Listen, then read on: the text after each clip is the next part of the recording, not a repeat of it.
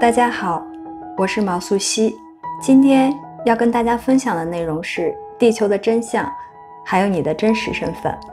当下我们正在学习一门伟大的课程，这个课程的内容就是认识我们的神性，认识我们与造物主的连通性，还有与万事万物的一体性。这门课程就是要认识到万物都是连接在一起的，我们就是其中的一部分。我在这里给你提供信息，目的是为了让你自己心中所拥有的知识从内心当中显现出来。全部的答案藏在你的内心，问题从头脑中浮现，以便你可以从内在找到答案。为了可以获得这些答案，首先你们必须要知道，你所有要寻找的答案就在心中。我要先从地球的历史开始讲起。大约在50万年之前，这个地区发生了动荡的事情，从而影响了我们现在的地球。在很大程度上，地球丧失了它的主权，一支统治力量进入地球，他们宣称我们所居住的称之为家园的地方归他们所有。而这些近期上任的像神一样的统治者并不是最善良和最仁慈的那种。地球是在数十亿年之前建立起来的，它存在的目的是要成为银河系之间信息的交流中心。这是一个庞大的生物库体系的一部分，许多星系的信息都储存在这里。准确地说，地球是一所会呼吸的信息生物库。地球最初的计划者们是光之家族的成员。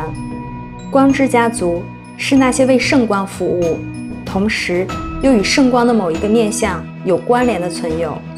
光之家族的成员按照他们的设想创建了这个信息中心。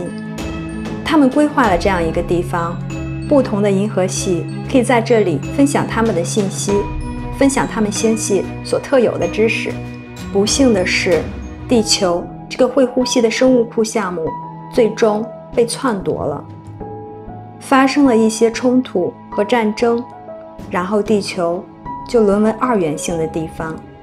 当冲突发生的时候，太空中的某一群体赢得了地球的战争，地球从而变成他们的领土。这些新的地球拥有者希望地球的居民保持无知和不参与的状态，以便他们可以最大限度地控制地球。人类是地球上的细胞，当地球受到创伤后，所创造出来的最初人类原始物种也遭受到极大的破坏。因此我们人类的 DNA 被打乱，只剩下现在的双螺旋结构。我们的很多能力也因为 DNA 的破碎而丧失。那些被现在科学家称之为垃圾 DNA 的，就是当时战争创伤的痕迹。随着现在地球频率的逐渐增加，我们的 DNA 也在恢复和苏醒过来。这些苏醒的 DNA 会改变你们的视觉、听觉，增加你们的寿命等等。现在这些困扰科学家的休眠中的 DNA 正在苏醒之中。我们人类是被 DNA 所编码的。当我们在灵性道路上成长，遵循我们灵魂的进化蓝图，我们获知信息来拓展自己的意识状态。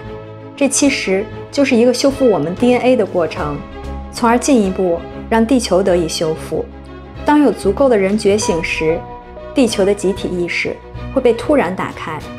作为一个整体，地球的转变也会随之发生，因为地球上有足够的人可以遵循他们灵魂的进化蓝图，并且做出回应。同时，地球作为太阳系和银河系的一个枢纽，地球的转变也会对我们所在的宇宙产生巨大的影响。这个集体意识发生转变的临界人数就是144000人。这也就是为什么圣经和很多古老的秘籍中要反复强调这个数字存在的原因所在。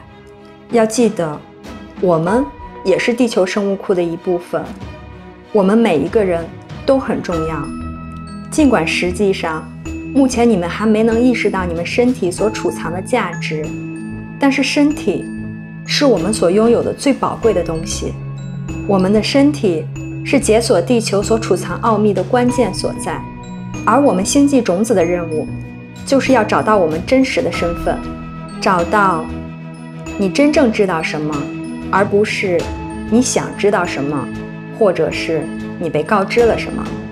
重要的是，要相信你所真正知道的，因为只有这些，才可以把你与造物主真正的连接。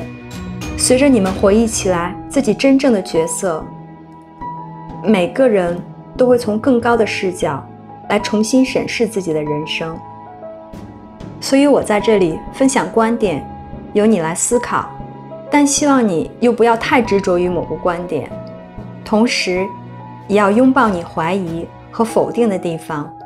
你要知道，当我们面对自身所存在的黑暗面或者阴影面的时候，我们就创造了一个释放这个阴暗面的机会。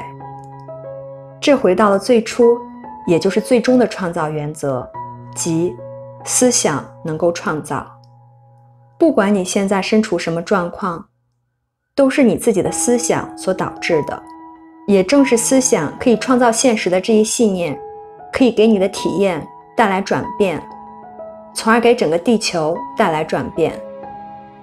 同时也要去质疑那些过分定义或者说话过对绝对的人。兼听则明，偏信则暗。当我们听某个人的故事的时候，我们要用心去感觉它的真假。这个故事是否对你的成长有所帮助？它是否有利于你的提升？我把这些信息转达给你们，但是具体怎么做，还是取决于你们。因为我们每个人才是自己生活的主人。